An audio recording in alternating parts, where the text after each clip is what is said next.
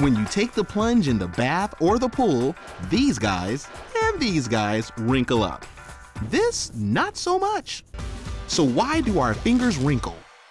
Macaque monkeys who spend up to 2 hours a day in the water get pruny fingers and toes too, which points to its evolutionary advantage. Like your all-season radios, these wrinkles are rain treads there to channel water away and enhance your grip. The skin on your fingers has a protein called keratin.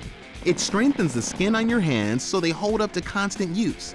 Keratin's the same stuff that makes your hair so strong, and it's what allows the wrinkles to form.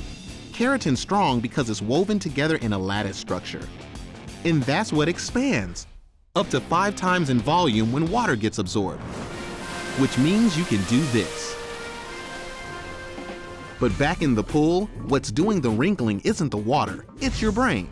That's because finger wrinkling is an autonomic response, like this, or this.